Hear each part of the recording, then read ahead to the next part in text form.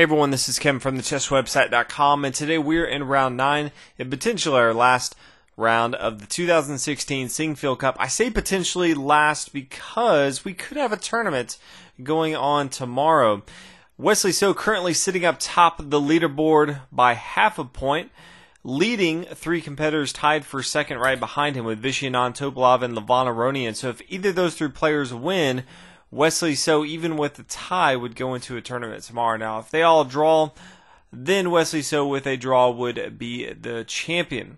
So in today's match, we're going to be watching MVL playing the white pieces and black being played by Wesley. Since he is in the lead, always going to be interesting to see how he plays out his final match in the tournament. Starts out with pawn to e4 from MVL. Continues pawn e5, knight f3, knight c6, and then bishop to b5, getting into the right Lopez, and then knight to f6, getting into the Berlin defense. MVL castles on the king side. Knight takes down on e4, pawn to d4, and we've been covering the Berlin defense more and more frequently, and this variation that you're looking at right here seems to be pretty common. Now the knight's going to come back to d6, the bishop takes, pawn takes, and then pawn takes on e5, forcing the knight to move, and the queen's come off the board. This particular variation after that pawn to d4 is probably one of the more drawish lines, and it's interesting to note how Wesley feels about this. He does want at least a draw to make sure that if there is a tie with Vishnunad Topalov or Aronian, that he can at least get a share potentially into the playoffs tomorrow. But you know that deep down he's playing better chess than MVL, and he'd really like to be playing for the victory here. Pawn here to h3, and then king to e8, recognizing that rook over here to d1, controlling this d file. Just wants to go ahead and get it out of the way right now. Knight to c3, just continuing to develop, and then pawn to h5. So since he can't castle, since he's moved his king, decides to go ahead and start pushing over here on the king side, where his opponent's king is. Usually you see this if you've either castled on the queen side, you just start to push all your pawns on your opponent's king side if he's castled there, or if you, in this position, once he's already moved his king, usually after the queens have swapped off the board, then you start to push your pawns the same. Bishop to g5, bishop e6, both sides continuing development on board. A rook here to d1, just controlling this open file. A bishop here to e7, pawn here to b3, just solidifying the pawn chain a little bit, also allowing this knight to move if he wants to. Right now it is guarding this pawn here on a2. Pawn here to a5, so hey, let's go ahead and start to attack on the queen side of the board as well. Rook to d3, just preparing for the rook over here to d1 if he wants to, and rook over here to d8. So we do see an exchange on board, and then the rook comes back here to d1, controlling this open file. So MVL right now has a slight advantage, just because he's controlling a little bit more of the center of the board. His central pawns pushed a little bit more forward, and he is the only one with a forward central pawn right now. But all in all, Wesley still has a pretty good board, but he doesn't have one of his rooks. He doesn't have his queen on board. So it's going to be difficult to come up with a very strong attack for Wesley So takes on g5, the knight takes on g5, and then king to e7, activating the king. The queen's off the board, the bishops are off the board. It's safe to now get the king involved. Wesley is going to need all the material that he can involved into the attack if he wants to have any sort of chance at actually winning this game. Knight here to e2. Now that the pawn up here on b3 doesn't have to worry about protecting the pawn on a2 with his knight, so he can freely bring his knight here to a2, and then later he can get involved into the game. Knight here to d4, knight here to f4. He does have some options on board. Knight h4, and then pawn up to g3, forcing the knight back. The knight was really planning on coming back anyway. g6, attacking the pawn here on e5. Knight takes, and then pawn takes right here, and then pawn up here to f4, solidifying this pawn chain, protecting the pawn here on e5. So now brings his rook over here to f8, the one semi-open file that he can control. You always want to have your rooks controlling open files or semi-open files. Semi-open file meaning you don't have your pawn there.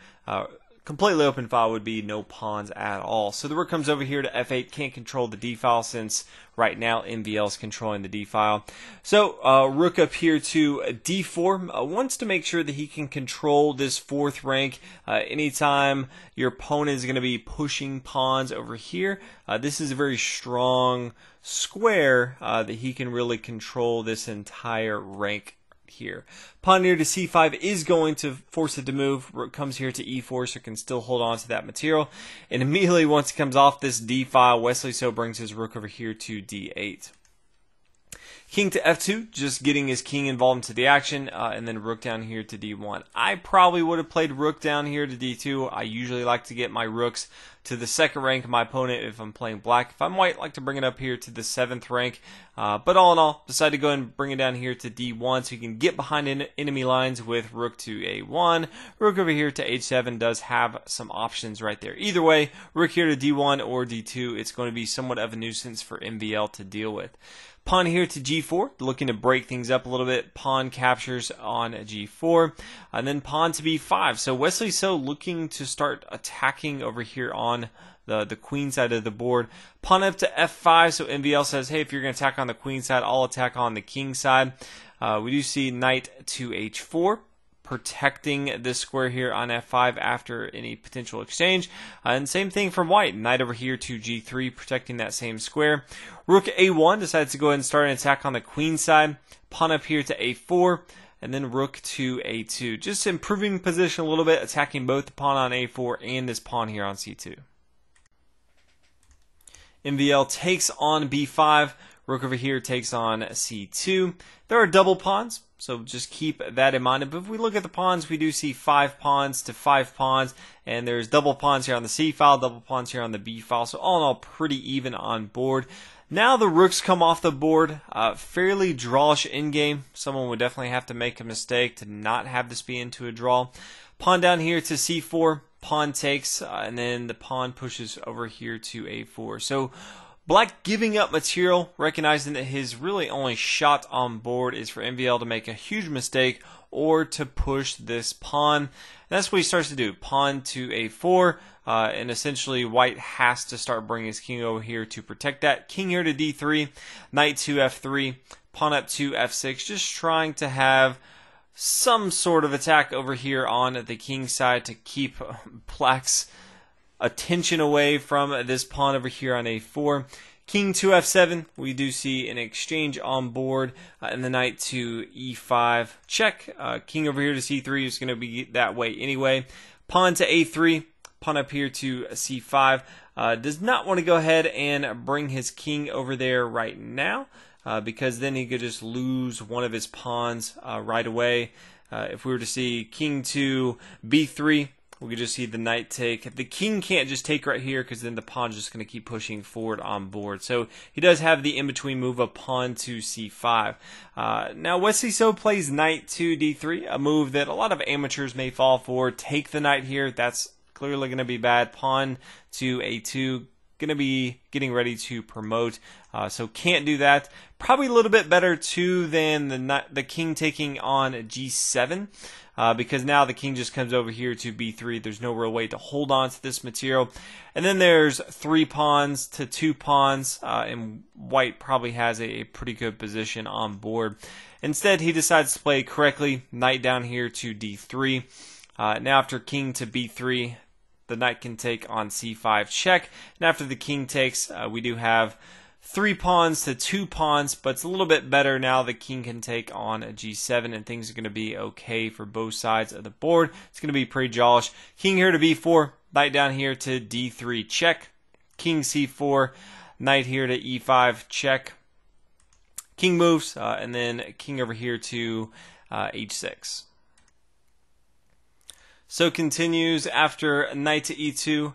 He plays pawn here to c6, and that's probably better than taking on g4, because then we have king to c6. His knight's just not involved into the action, and he really just has to worry about this pawn pushing forward. You can't checkmate your opponent with just a knight, so as long as he doesn't allow his opponent to push this pawn, he's going to be fine. So instead decides, okay, I'm not going to take this pawn. It's kind of a bogey over there. I'm going to play pawn here to c6, try to get this pawn off the board.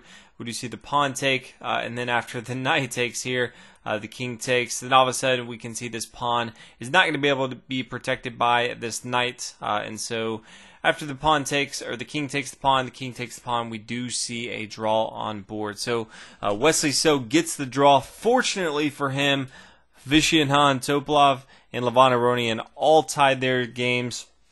Wesley So did have to wait to actually make sure that that would happen, since his game ended a little bit early.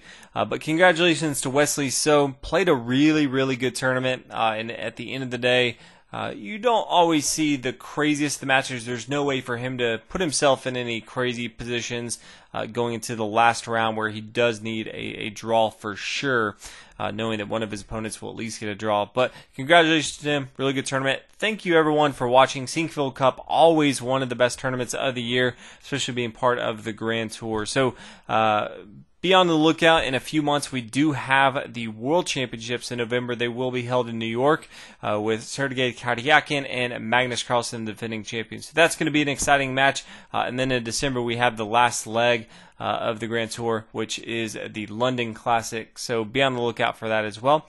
But until next time, thanks again for watching.